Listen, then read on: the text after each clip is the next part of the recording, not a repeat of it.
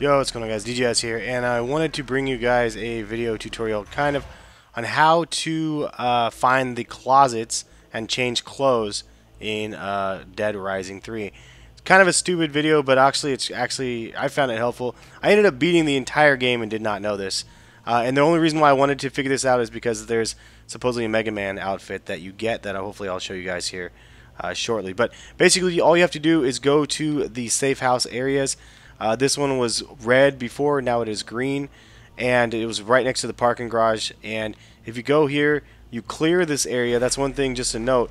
If there's zombies crawling around the ground and it's not clear, it won't let you access the lockers, and you won't see those beams like that and like that. Once you clear it, it will say, okay, safe house is cleared.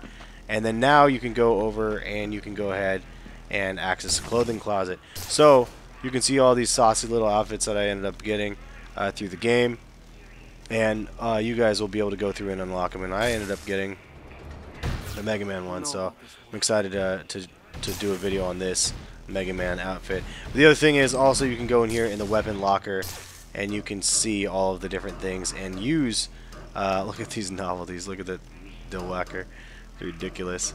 I believe, yeah, so there's a combos right here, so you can actually go in here and grab any of the combo ones that you made, which was news to me. Again, I didn't know that you could do this the entire time, and you can just go in here and grab whatever weapons you want. Pretty crazy, man.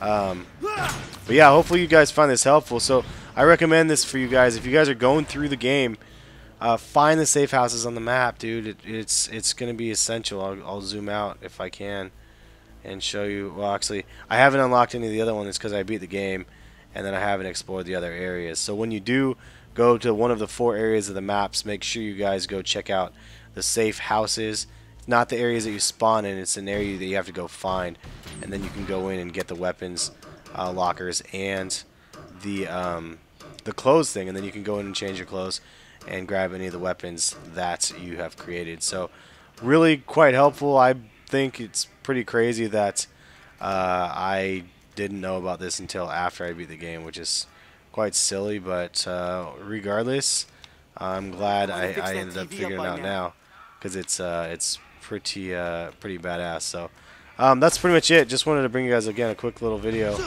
and to let you guys know. So this is that's pretty much it. Just wanted to let you guys know how to change clothes.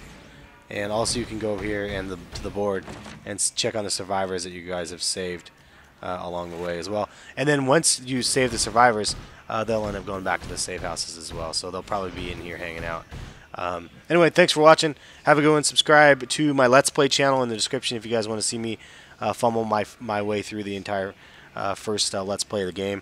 And then subscribe to this channel if you guys like the tips and tricks. I'll catch you.